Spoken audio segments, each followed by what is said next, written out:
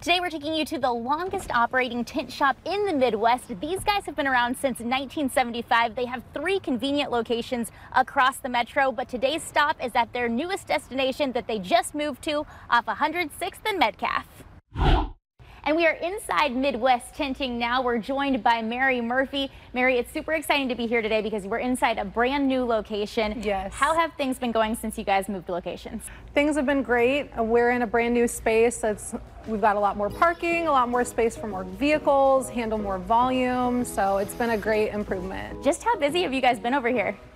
Last month we did almost 700 cars. Wow, so definitely very busy. We've got this gorgeous Porsche here behind us. We can see the tinted windows.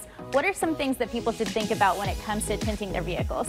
So obviously we know it looks cool, but when it comes to protection, a lot of people don't realize that it's not only protecting you and your passengers, but it's protecting your interior from fading, glare reduction, making it a little bit more comfortable on your eyes while you drive, you know, just overall comfort. Absolutely, which is something that's important to all of us. I know it's also important to you guys to make sure that you're protecting the paint. We saw a really cool install happening around the corner. Tell me about that.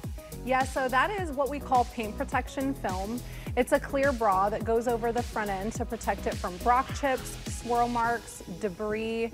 It's going to be the #1 line of defense between your vehicle and all the sand, salt, and debris on the road. And so this goes for everybody, right? It's not just the high-end vehicle drivers? No, this is going to go from your Toyota Camry to your Porsche. I mean, there's no limits to what type of cars we install it on. And you guys don't just do cars, you also have a best kept secret to tell us about.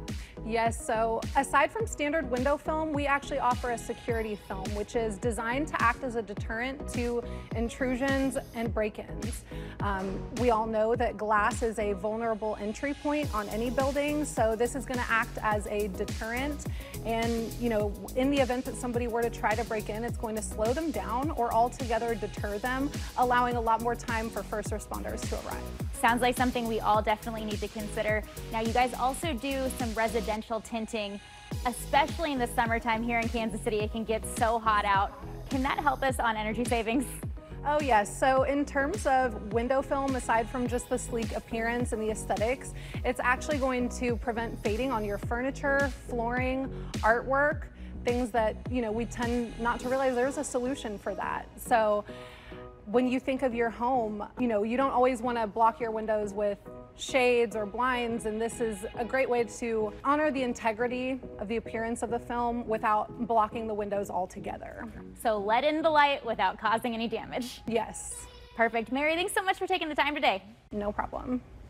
For more information, head over to MidwestTinting.com. You can get a hassle-free, no-obligation quote sent straight to your phone.